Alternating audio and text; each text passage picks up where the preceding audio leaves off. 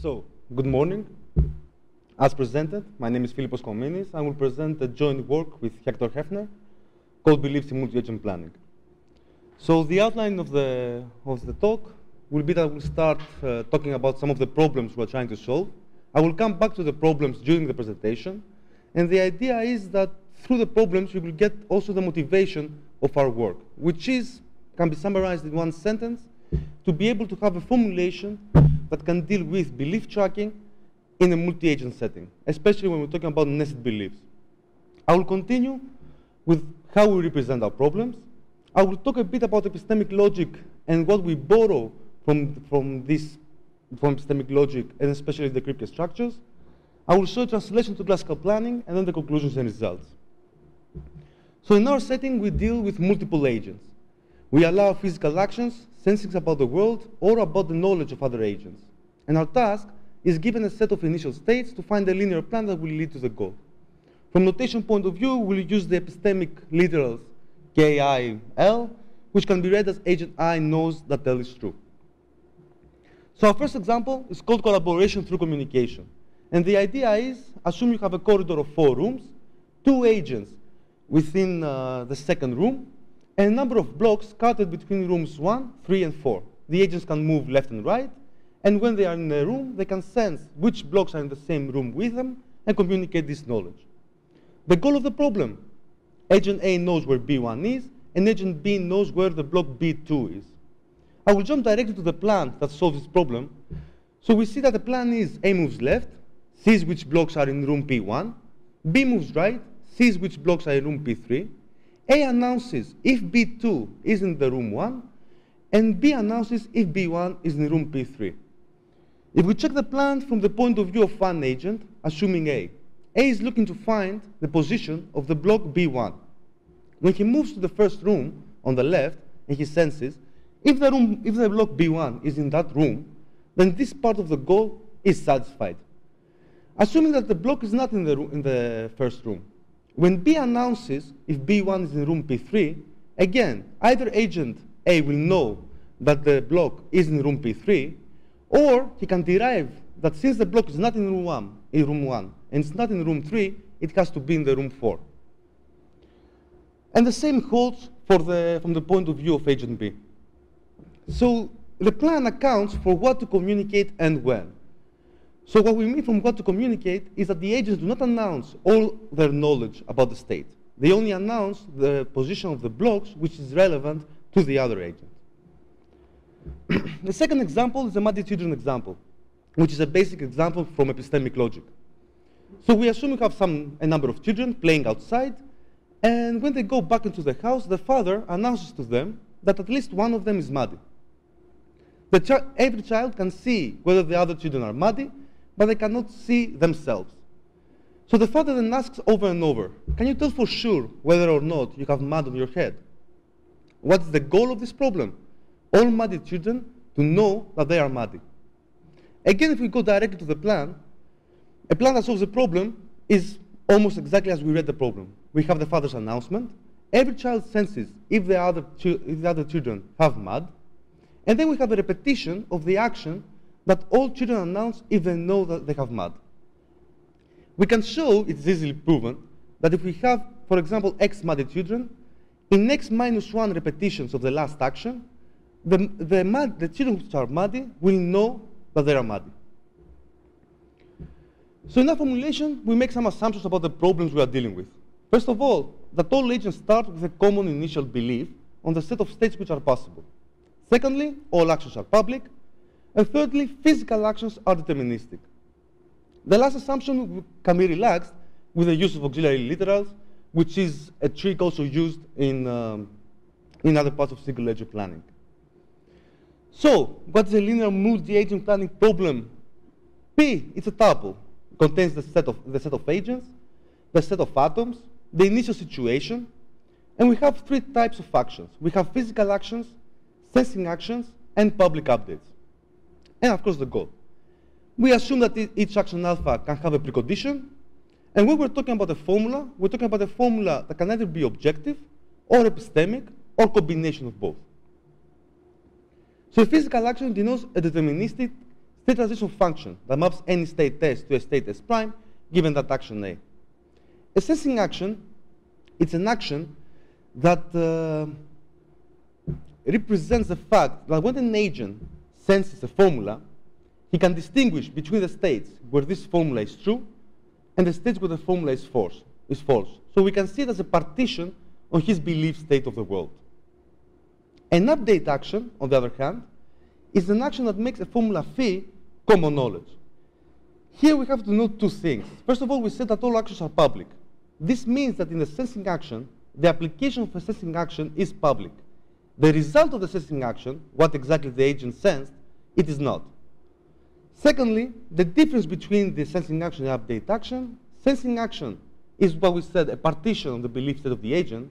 So if he senses P, he can distinguish between states where P is true and states where P is false. But we have an update where phi equals P. All the states where P is false will be discarded as possible. So if we go back to the muddy children example, where we assume we have 3 children, so we have 3 agents, 3 atoms representing whether they are muddy or not, and we have 8 possible states. The first action, which was the father's announcement, will be represented by an update action with a formula that at least one of the children are muddy. The second action represents the fact that all children, all agents, sense whether the rest of the children are muddy or not. So imagine after this sequence of events that we want to check whether in the world where only one child is muddy, where this would denote the XOR relationship between MA, MB, and MC, whether in a world where one child is muddy, if there exists a child that knows that it's muddy. So assume that the muddy child is A. What A sees after the sensing is 2 children which are not muddy. But he knows from the announcement of the father, from the update, that there exists at least one. So he can derive that he is the one who is muddy. Assume a second event following, where all agents sense whether there exists an agent that knows that he's muddy. So everybody senses whether A knows that he's muddy, B knows that he's muddy, and C knows that he's muddy. In this case, assume that we want to check in a state where A and B are muddy and C is not, whether there is an agent who knows that he is muddy. And the idea here is, again from the point of view of A sees a muddy child and a clean child. So he cannot respond initially to the question of the father whether he is muddy or not. The second time he will know. And the reason is that if he was not muddy, B will know as soon as he sensed that he was the muddy child. Since he says that he's not, it must mean that he sees another muddy child, so A can derive that he is the muddy child. And the same holds for B. So given our problems, we define a representation for these problems. So we have a joint belief, B at any time step t, which is a vector of conditional beliefs. And a conditional belief, given a state S at time t, is the beliefs of all the agents at time step t, assuming that the true hidden initial state was S. We have the valuation of the state S, which is the state that results from the initial state after the action sequence from an event 0 to an event t minus 1, denoted with epsilon here. And we have the set R for each agent I, which is a set of possible initial states S prime that agent cannot distinguish from the actual initial state S.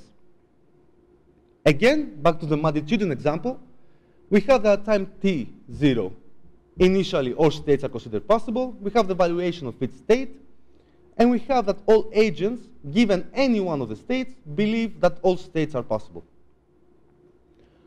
So our joint belief is a vector of conditional beliefs, and each belief initially is the same, differing on the valuation of the state. So given our representation, we define how our actions actually update this representation. So a physical action has no effect on the beliefs of the agents. It has only effects on the actual world, which is defined by the state transition function. A sensing action does not change the world, but change the beliefs of the agent. And the idea is that given this set of states R of agent I, we will keep only the states which agree with the state test concerning the truth valuation of the formula phi which is sensed. And lastly, we have an update phi, which again affects only the beliefs of the agents, but in this case, at time t plus 1, it will contain only the states in which phi is true, independently of whether the initial state test actually agrees that phi is true or not. So what we need to define is what does it mean for a formula phi to be true in a state test given a joint belief B at time t. And for this, we go to epistemic logic and to a specific structure that they use called Creeper structures. So informally, a Creeper structure is a graph. Each node in the graph represents a world, and each edge in the graph, tagged with an agent's name, represents the uncertainty that the agent has between the two worlds. So if there exists an edge between two nodes, the agent cannot distinguish between the two worlds. And this allows us to evaluate arbitrarily nested epistemic formulas. For example, here we have that an agent I knows phi in a world W given a Creeper structure K, if and only if phi is true in all the worlds W prime, such that I cannot distinguish between W and W prime. And there is a clear and simple mapping from a belief representation to the Creeper structures. The worlds in the Creeper structure are the set of possible initial states that we have in our representation. The valuation of the worlds is the same valuation that we have in our states. And the edges, the accessibility relations between the worlds in the Creeper structure, depend on our sets Ri, denoting whether I can distinguish between S prime given S. So, a formula phi is true in a state test in our belief representation when this formula is true in the state test in the Creeper structure after the mapping. And we denote that an action sequence is a plan if it maps an initial belief representation 0 to a belief representation n, and the goal is satisfied to the resulting joint belief. So we have a representation. We have defined how we update this representation based on our set of actions. So we actually now need to compute the plans to actually solve the problem. And for this, we have a translation to classical planning. So we compute plans for our original problem P as classical plans for the translation K of P that uses axioms. For notation, we have a set of atoms, which are the atoms of our original problem, LK, which is the set of our positive epistemic literals that appear in the original problem, and we also denote auxiliary literals, D of phi for S and S prime, that represent the fact that I can distinguish between states S and S prime. And this is a translation which fitted in one slide. So I will only explain two parts.